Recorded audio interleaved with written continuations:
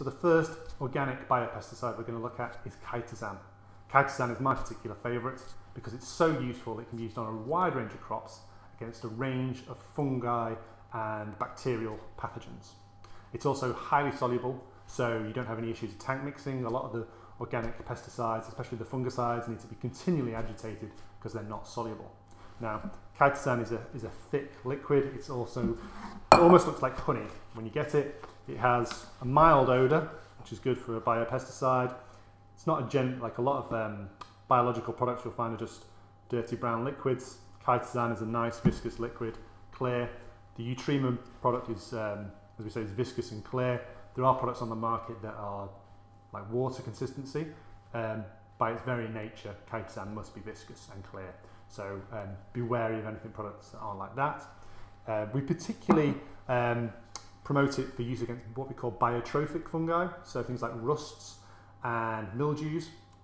Powdery mildew, not downy mildew. Downy mildew is a necrotic pathogen which just goes in there and kills the plant. But biotrophic fungi have a special mechanism and they block chitin or chitosan receptors in the cell wall. And that's how they gain access to the plant. It's almost like they've turned on stealth mode.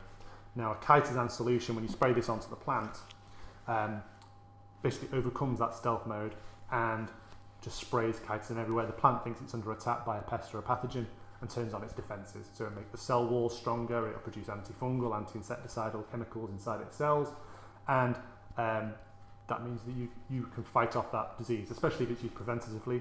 It can be used from seed all the way up to harvest, and you think about how many pesticides in conventional farming you can say that for. Virtually none. It's got no residue limits that need to be determined. It's fully legal in the UK and in the EU, so there's no issues of it being like a grey market product like you see for some biopesticides that are sort of sold as biostimulants. So we definitely recommend you look further details into Chitosan as a biopesticide.